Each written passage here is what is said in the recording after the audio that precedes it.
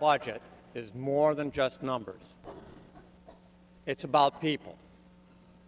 It's about people who need our help.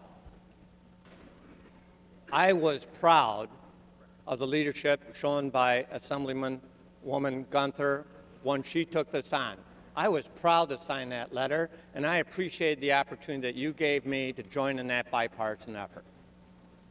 And I have to tell you, I was incredibly impressed on the Budget Reconciliation Committee when I heard the impassioned speech from Assemblyman Weisenberg, who spoke from his heart about how important it is that we, as a legislature, focus on helping those who need our help the most.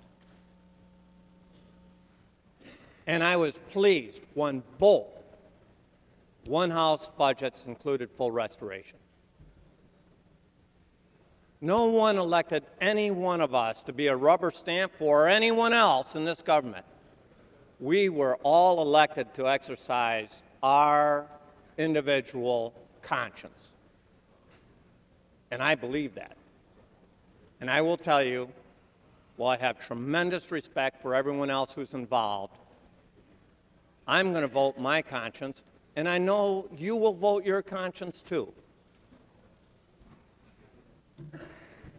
The vote that we're being asked to take right now on this amendment is not a vote on 14 amendments, it's a vote on one amendment.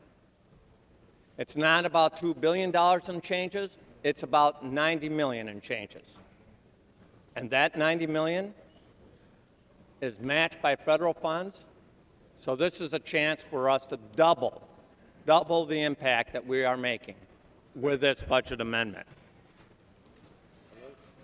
I know all of us have the best intentions when we're elected and when we show up here on the floor of the Assembly. But it's not just good intentions that pay the bills. It's not just good intentions that make sure those with developmentally disabled have the services they need, they desire, and they must have. Are we willing to risk the livelihoods and the lives of developmentally disabled over this small restoration? I don't think anyone in this chamber feels comfortable doing it. So what's the impediment?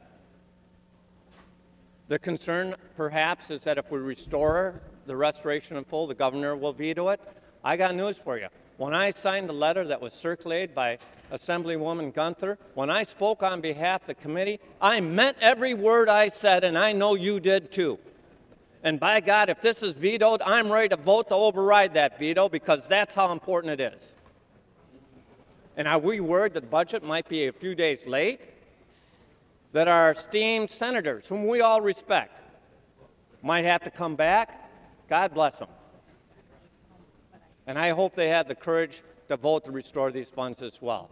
So I urge all my colleagues who I know want this to happen to stand up and take that courageous vote and make it clear. When we say we support something, by golly, we really mean it. Thank you.